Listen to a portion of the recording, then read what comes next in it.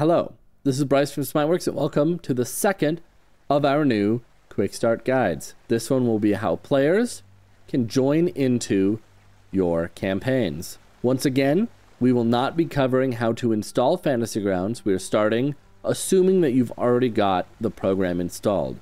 After you've opened Fantasy Grounds and are met with this screen, we're going to navigate over to the Join Campaigns button. Click on that. Inside here, there are a few options to take note of. A history bubble at the top, a Join Cloud Games in the middle, Join by GM name is on the side, more on that in a minute, and Join by LAN game. We will not be covering LAN games as we did not cover them in the GM video. LAN games should be familiar to those who have used Fantasy Grounds Classic. They require your own port forwarding and are a lot of extra work. In Fantasy Grounds, you do not need to do any port forwarding or hosting of your own servers. Simply running a campaign is enough. Up here in Join Cloud Game, you will find a large list of players currently hosting games. Anyone with the little lock icon will be password protected. To find the game that you are seeking, you can scroll through the list using the arrow keys at the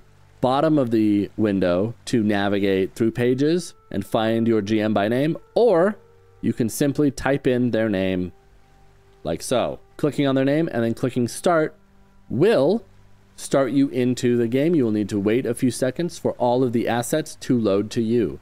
Alternatively, or if your game is being hosted privately, so it does not appear in the GM name list, you can join by GM name in the top right corner by simply typing the username of your GM and hitting start.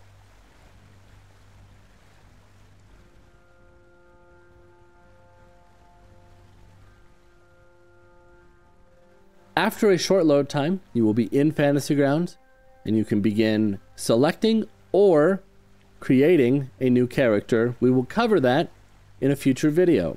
Please remember to subscribe and hit the bell icon to stay notified when these guides are posted. Hit the like button if you found it useful, and to learn more, you can go to fantasygrounds.com.